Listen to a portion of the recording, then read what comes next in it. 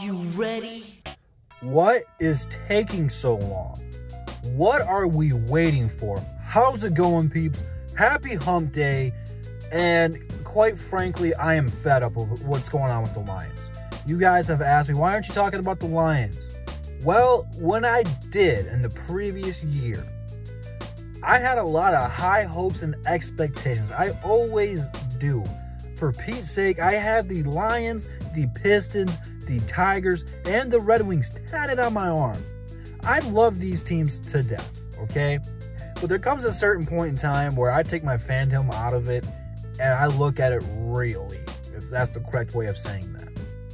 Yes, I talk about the Pistons in a positive light all the time because they have a future, they have a plan, a lot of young talent. Casey's above average coach, if not a good coach. Matt Patricia, I wanted this guy. I figured he would be the guy who take that Jim Caldwell team who was 9-7 and get him to 12 wins, win the NFC North, win a playoff game, eventually get us to the Super Bowl. And we have digressed in every aspect.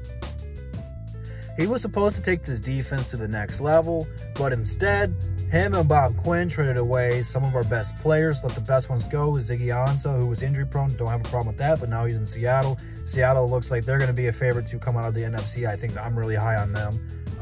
Darius Slay's now in Philly. Philly's struggling, but we don't have a lockdown corner anymore. Trufont's been hurt. O'Reilly's really been the bright spot, but he's not a lockdown corner. Okuda, he's got some potential, but he's not ready to be a lockdown corner. And what do? We run a lot of man. We traded away Quandre Diggs, who's also in Seattle, having a pretty good season. He's been playing pretty well since Seattle. Why we traded him? I don't know. Oh, yes, I do. It's because he did not keep his mouth shut in the locker room. Same goes with Slay.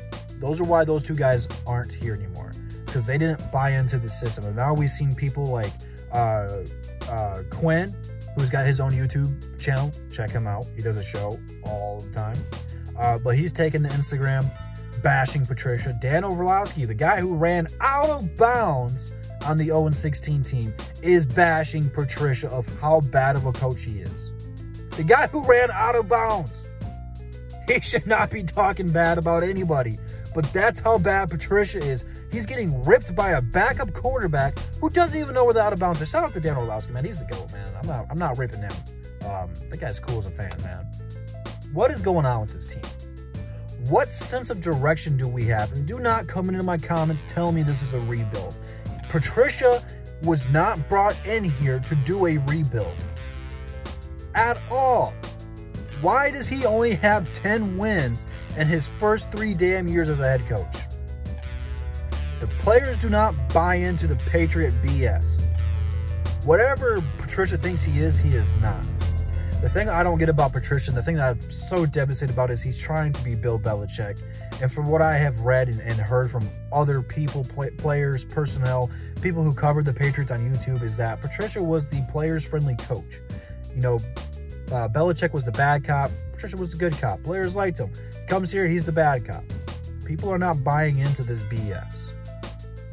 We have shown no improvements since he's came here. What aspect of football have we gotten better at since he has taken over? Nothing. We have ran the same scheme since he has gotten in here. When we had the Caldwell personnel here, now that we have the Patriot players that we want, now that we got the players that from Seattle that we want, that Patricia Quinn wanted, what are we doing? We're still running the same scheme, and we're still getting killed. It is week 5 of the NFL season. We are 1-3.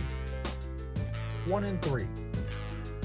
We have blown every single game that we've been into this year. Every single moment. Every single one of them, we had a double-digit lead, and we have lost it.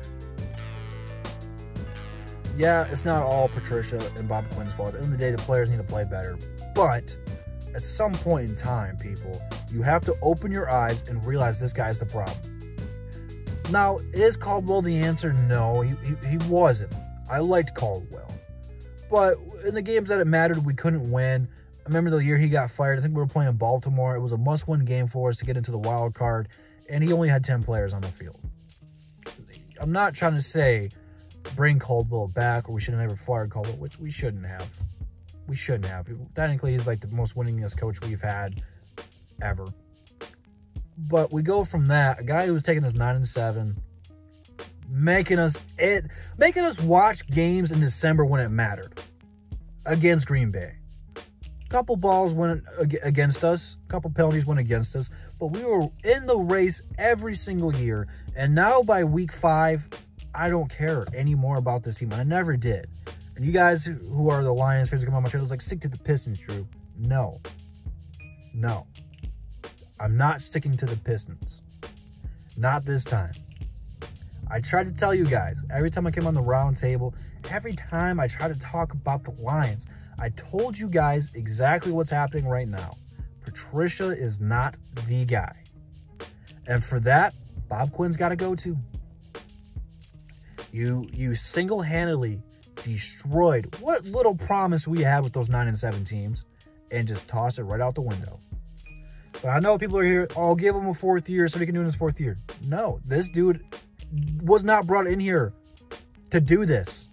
He was brought in here for us to win playoff games and get to a gosh darn Super Bowl. I'm trying to keep my language, people, but you guys don't know how hard it is. I love the Lions. I love watching the Lions. Even though we suck, I'm probably still going to power through and watch most of these games this year, but it's like, why? It's just wasting my time. Yeah, we might beat Atlanta. Yeah, we might beat Jacksonville, but I don't want to watch a team that's only going to win 2 or 3 games that doesn't really show us any potential. That we have no young player that's exciting to watch. My favorite player right now to watch is Adrian Peterson. How much time this guy got left in the NBA or NFL? Seriously, what game changer do we have defensively? What dog do we have defensively? We don't have one because all the good players we had, we traded away.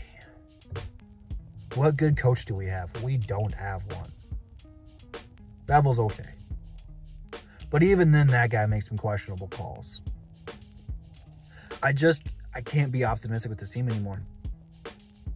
I don't know what the direction of this team is. I don't know what our goal is. If you guys watch Patricia saying he's got a lot of work to do, what work do you have to do?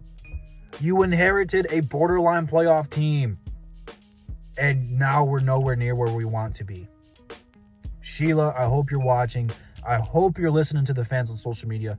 Get this clown and his boss, Quinn, the F out of my city. This team is a joke. It's a big, fat joke. It's to the point where I'm listening to 97.1 to listen to Mike Valenti talk about him.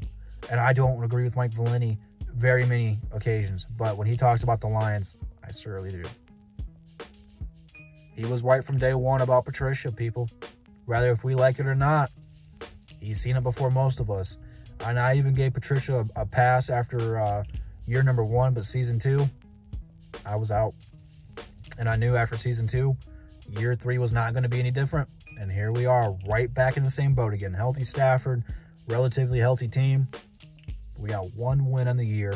In his first 3 years in the league, he has 10 wins. Get this clown out of here. I don't care who you call up to be the coach. I don't care if you move Bevel to the coach. I don't care if you're getting your playbook from Madden at this point. Whatever you have to do to get Patricia out of here, get him out of here. Houston fired their coach, who was also implementing the New England way, after they traded DeAndre Hopkins and started out 0-4. The guy was in the playoffs every single year. You can't trade away stars and give us this result. Yes, Houston's going to have a rough year, but they got that dork out of there too. Get our dork out of here. Send him back to New England. I don't care. Whatever you have to do, get him and Bob Quinn out of here. I am sick of watching the product that is being produced. We have nothing exciting to watch with this team. Nothing. Leave your thoughts down below. If you guys want to smoke, as Gemma would say, it would be Free Smoke Wednesday. Leave them down there. Instagram, Twitter, DSA members, all that good stuff in the description. Check it out. And I will see you guys here tomorrow. And that's the bottom line because Double D said so. Peace.